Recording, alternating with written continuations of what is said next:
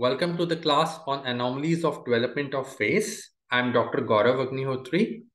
And among the various anomalies of development of face which we will do, the most important I feel is cleft lip. So the upper lip of hare or rabbit normally has a cleft, and therefore this anomaly where the lip is split in humans is called cleft lip or hare lip. So what happens in this anomaly is, we can see it in the figure, that the maxillary process does not fuse with the medial nasal process. So this gap or split portion in the upper lip, which may be unilateral or bilateral, is called cleft lip. And the reason for this cleft lip is that the maxillary process has not fused properly with the median nasal process. So when the maxillary process does not fuse with the medial nasal process, this leads to formation of a split upper lip, which may be unilateral or bilateral.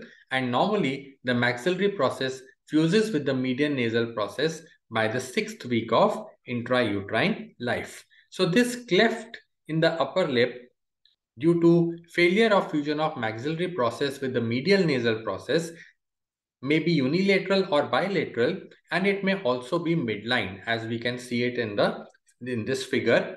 So midline cleft of upper lip is due to a defective development in the lowermost part of frontonasal process. So frontonasal process is going to form the philtrum of the upper lip and the median portion.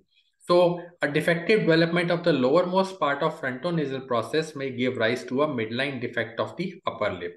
So these babies who have got a cleft lip, they experienced feeding difficulties. The milk may come out of the baby's nose and their teeth may also be missing. So it's an important congenital abnormality. The cleft lip, you must be aware that it may be unilateral, bilateral, or there may be a midline cleft in the upper lip or gap in the upper lip, and that leads to feeding difficulties and the teeth may be missing in the baby, and often it requires surgical correction. So the cleft may also take place in the lower lip. So there may be a cleft in the lower lip also. And the reason for that is that the two mandibular processes do not fuse with each other properly. So that leads to the formation of cleft in the lower lip, as we can appreciate in the figure. So the defect usually extends into the jaw. So we can see here that the cleft in the lower lip is extending into the jaw here.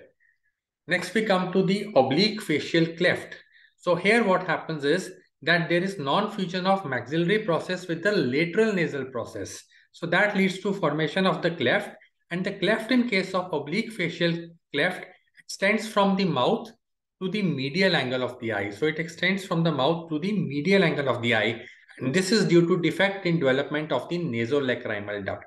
So here we need to understand the development of the nasolacrimal duct.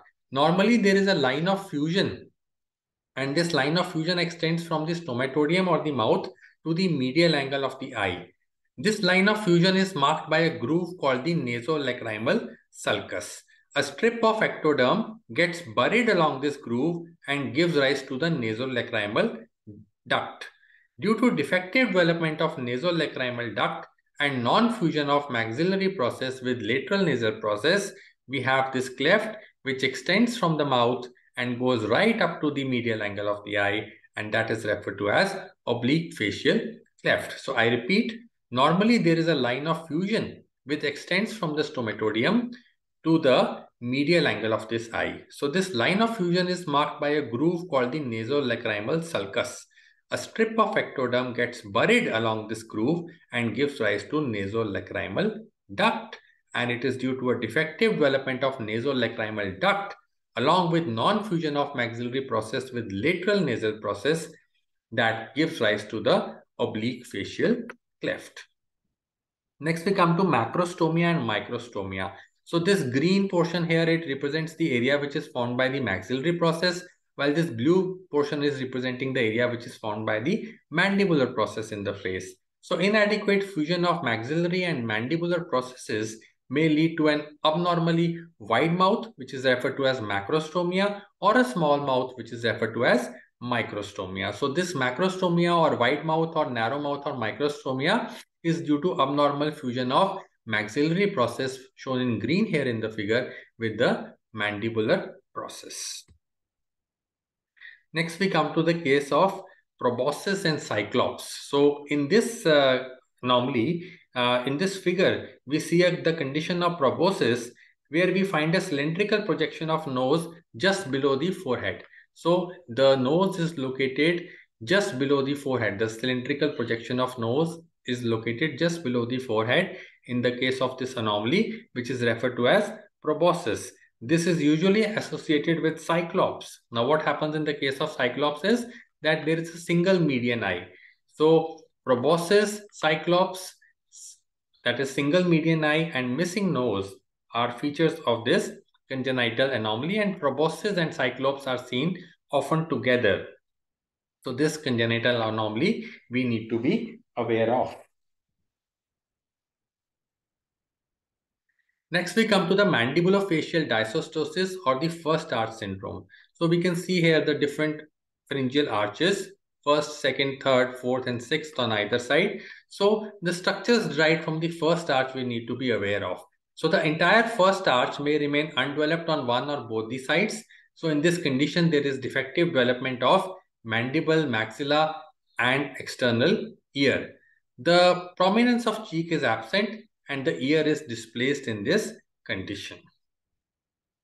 So development of maxilla, mandible, and external ear is hampered due to the non-development of the first arch on one or both the sides.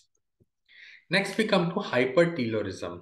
So when we did the development of the eyes, we did that the eyes first formed are directed laterally, and it is due to narrowing of the frontonasal process that the eyes they face forwards. So when there is failure of narrowing of frontonasal process, so when this part does not become narrow, this part of the frontonasal process shown in orange, when there is failure of narrowing of this part of the frontonasal process, then the eyes they are directed laterally only and do not face forwards due to failure of narrowing of frontonasal process, and this condition is referred to as hypertelorism. So here the eyes are widely separated due to failure of narrowing of frontonasal process. With this, I complete the class on the anomalies of development of face. So I thank you for watching.